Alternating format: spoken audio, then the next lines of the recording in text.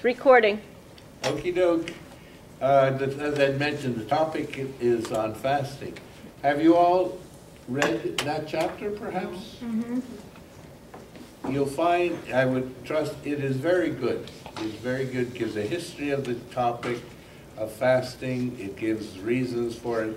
And I'm just going to focus on some of the, if you will, spiritual aspects of it. I'm not going to go into the history or anything like that. Some of the background, some of the reading. But I picked out some pointers that we might reflect on. This is an ancient practice. It goes way back, goes back into the Old Testament. But one of the points here that in the mentions is all spiritual disciplines that make up the incredible landscape of Catholic spirituality are designed in one way or another to restore our lost self-possession. That's it. So that we can once again love God and neighbor and be loved the way we were created to be loved.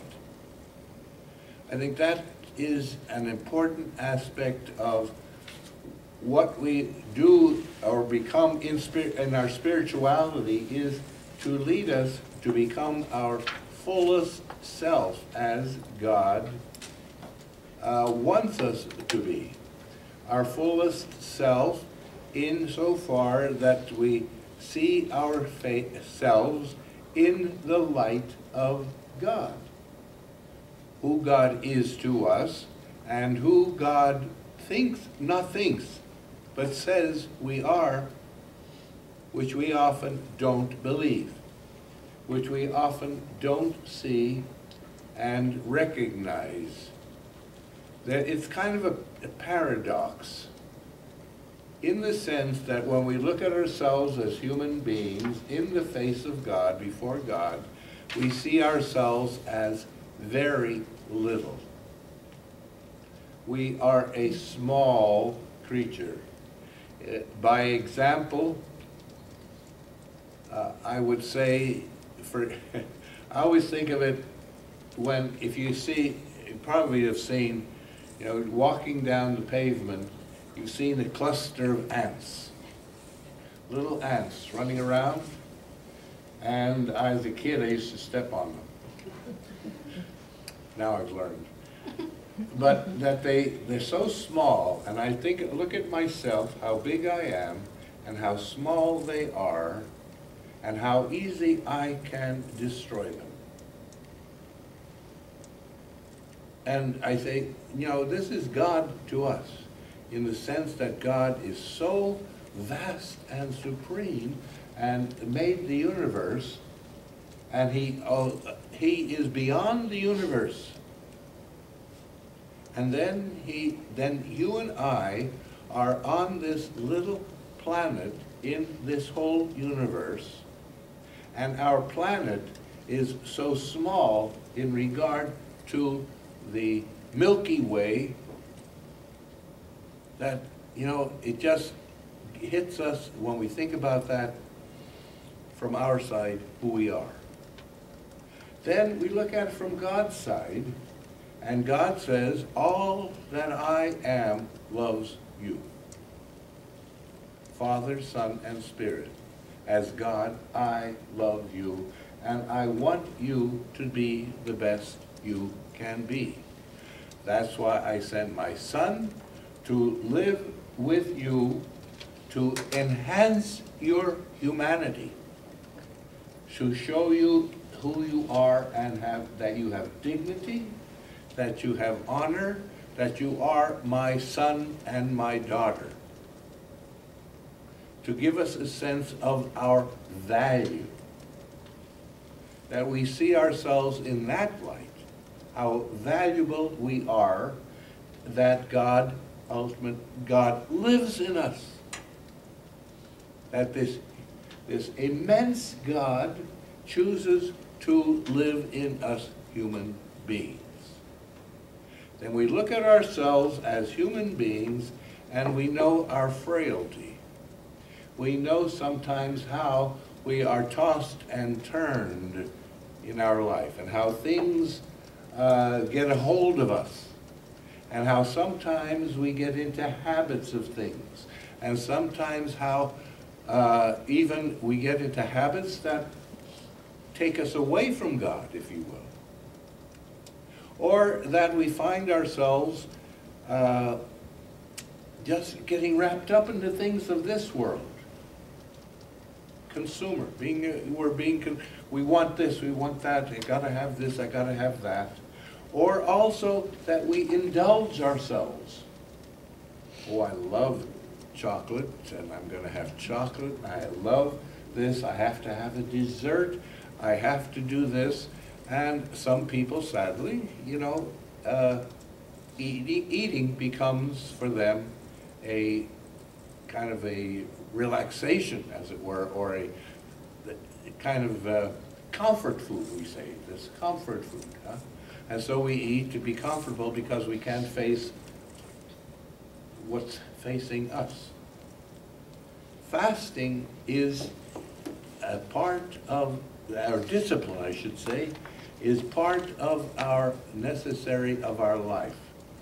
To discipline ourselves, to say, just the Ten Commandments are certain discipline to tell us what is right and what is wrong, to discipline us. But we know in ourselves, in our inner life, that we are tossed, we are pulled. We are pulled sometimes by anger, we are pulled by envy, we are pulled by desire, we are pulled by passion.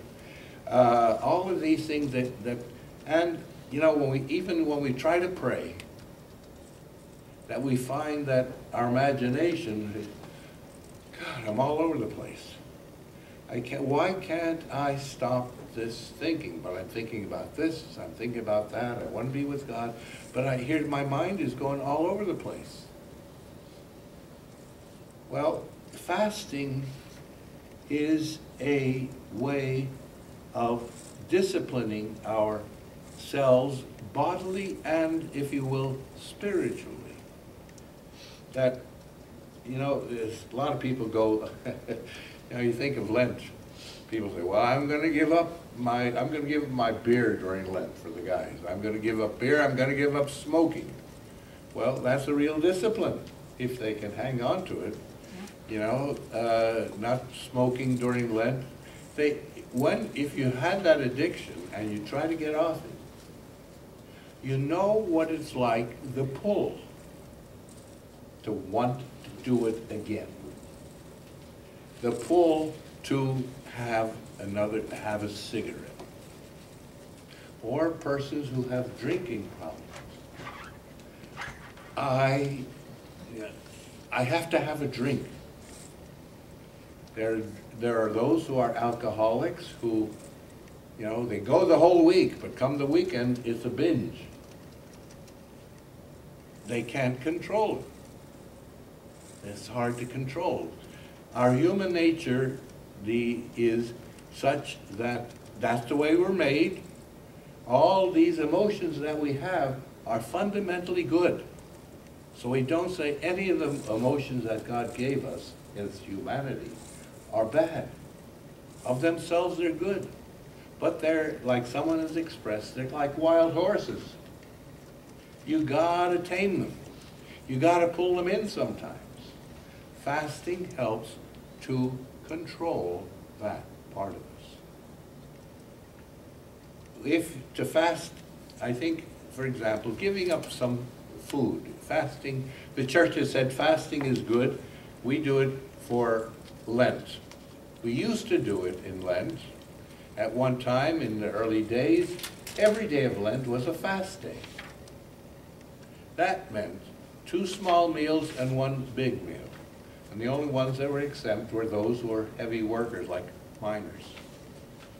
But the idea was to have like 5 ounces for breakfast, maybe a couple ounces for lunch, and then you could have a larger meal for the supper, to fast. If, again, just think of it too, along that line, if you haven't eaten for a while, suppose you have breakfast, and you don't have a chance for lunch. What is your experience? Boy, I can't wait for supper. Boy, I'm really hungry. Boy, oh boy. That's nature pulling us in that direction. But when we fast and say, I'm not going to eat when I feel like it, I am putting a hold, putting a hold on that desire. See, and I'm not hurting myself, now if I can, but it is a good experience to put a hold on that side of us, on our bodily side, for the sake of being able to become who we are. The full person in control of self, self-possession. That's the idea, that we want to be self-possessed. We don't want to be controlled, but we want to be in control of ourselves and not be controlled by something in us. And that's one of the reasons for fasting. In many different ways we can fast.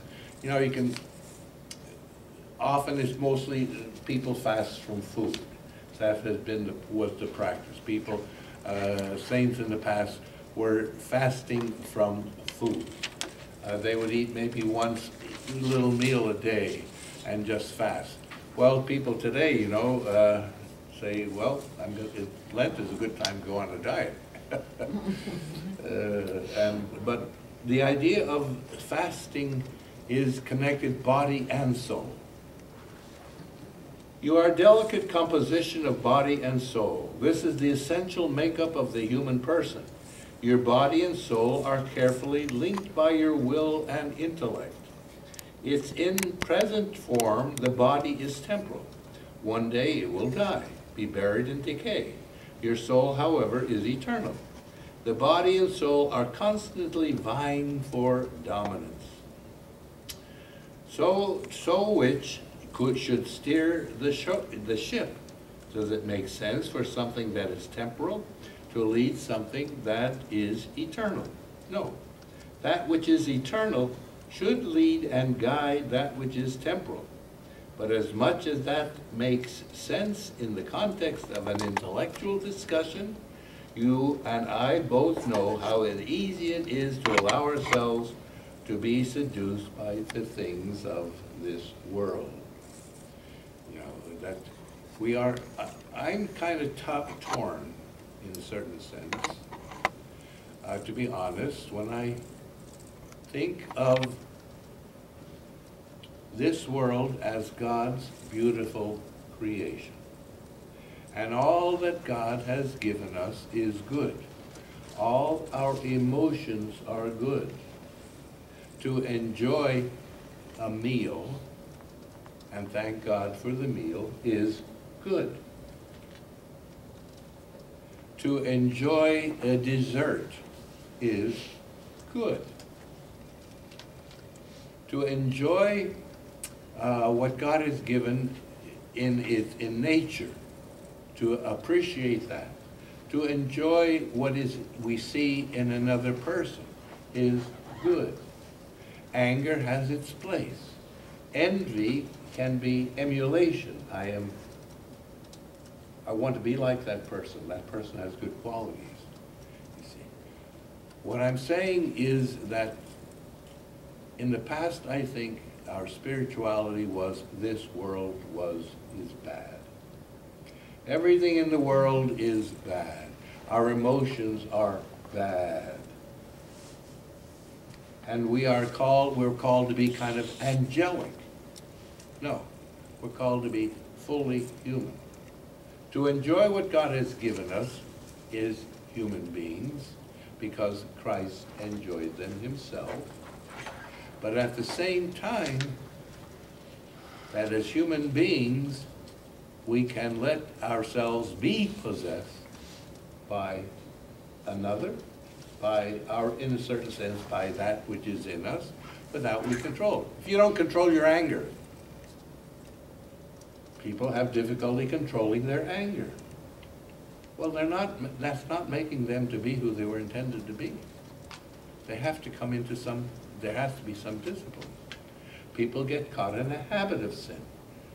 What is the discipline? Fasting, real fasting, helps us to become aware, I think spiritually, as we experience the desire for in ourselves, experience that desire to bring us to God. In other words, to be aware of God in our lives and what part He plays in our lives. And that this is the more important part of our lives, is our relationship with God, not our self-satisfaction. But our relationship with God is that which is what is good. Fasting is a primary example of these spiritual exercises. It opens our heart and mind. We set aside our prejudices and rediscover the genius of fasting and how can be a change of our life. There is that. In each of these cases, that is fasting, like in Samuel, remember that? Fasted, the Israelites fasted as Samuel's urging. Fasting was used to humbly seek out God's will. So fasting, I think, goes along with silence. We talk being able to be silent. When you start praying and in the presence of God, I think one of the temptations is, because I'm sitting here and nothing is happening, this seems to be a waste of time. I am sitting here in quiet. When I am used, I'd love to have some music, or I'd love to have the radio on, or I'd love to have the television on, and that's what I'm used to. But for me to sit in total silence, just to be me in myself and with Christ, is a discipline. It's learning to be disciplined, to take that time to be quiet, and learning that quiet leads us to God, not takes us away when we are open.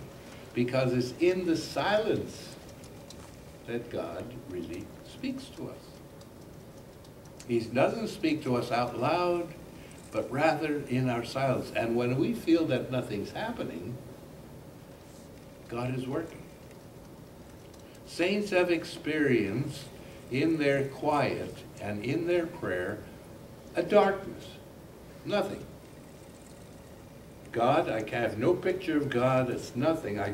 But why? Because I can't, as a human being, get a hold of God. I can't put Him into a concept. I can't put Him into a picture. I can't enclose Him. He's too big. So to live in that darkness, and by that I mean when we're praying, that we try to control, again, discipline, our imagination. Because our imagination, I'm sure you all experience, I'm sitting there quietly, and all of a sudden, where did that come from? This thought came into my mind, and this picture came into my, where did that come from? I wouldn't leave. And all these, to control that is very difficult, but it's part of the discipline, and that can be a part of fasting, spiritual fasting. And that silence, though, is an important part of our spirituality. Silence, to learn to be silent, to let God be. And so it's so great to hear when you say, you know, I've gone to the Blessed Sacrament, I've sat for an hour with God, I've sat an hour with Christ, and I'm just trying to be with Him. Just trying to be quiet. That's wonderful. That's where real prayer is. To be quiet and say, okay, God, you know, I'm here with you, and I just want to be with you. And all these thoughts that are going through my mind, I give to you. And I just teach me, help me to be quiet. Help me to be quiet in here. Or if you can't go to the Blessed Sacrament, even to take time at home from all the hustle and bustle, just to step back and it also gives a perspective. It brings us back into the reality that this world has its place, it is good, but I have to look at the world as God sees it. I have to look at, and that's where the faith comes in, of growing in the awareness, the consciousness of what I believe and who I believe in. That God, in that quiet, gives me insight into himself, gives me insight into his love for me, so that I experience a deepening of relationship with God, with Christ, in the quiet, that I can take. Then, living that, I take that out to my relationships with others. But fasting, both physically and spiritually, are, I would have to say, an essential part of growing to become who I am, who I'm intended to be. And I'm looking at that, I'm speaking for myself because I'm saying, Paul, I think you need a little more fasting. I think you need a little more fasting in your life. I have great opportunities to be with the Lord in the Blessed Sacrament and all, and I'm trying in prayer, but I think also a little more physical fasting, because there is that aspect that the need that I feel, the need to eat particularly, kind of pulls me back into the reality of God, and that God is an essential part of my life. So I go back. I'll end with this, then. I think I've talked enough. When I was in the seminary, minor seminary, I went in after 8th grade, and my desire was I was going to be a saint in 4 short years. And I started, because reading all these spiritual books and the lives of the saints and all this, and what the penances that they did, which I have difficulty with. I think I had difficulty with St. Francis, because he beat himself up. And he said, my body is my ass. Well, I don't think that's right. My body is the temple of the Holy Spirit. It's something valuable. And we are connected as body and soul, not just soul. To demean the body is, I think, wrong. Christ never demeaned his body. He rose from the dead. It's moderation. You have to see all that is good. But I was saying, when I have to go back, I started fasting. I started giving up this and giving up that. And I can remember one afternoon I was out playing and I wanted water. And I felt so desirous to have a drink. I'm saying, God, are you expecting me to give up everything? Give it all up? I can't do it. And I broke it then, and I went and had water, and I felt so guilty because I couldn't be faithful to that kind of fast. But I think that's, again, fasting has its value, has its purpose to lead us to God, but not to demean us, not to hurt ourselves. And so I think it's something to be aware of. You don't want to fast and hurt your body or hurt yourself. But I think some of the saints went overboard in their penances. Now it may have brought them to God, but I think they missed half of the life. That's just my opinion. I don't know if it's theologically correct or not, but that's my opinion. That our bodies are good. Our bodies and what God has given us in our bodies are good. And so it's learning to become fully human, body and soul, not just soul. Fasting can help enough. De Colores. De Colores.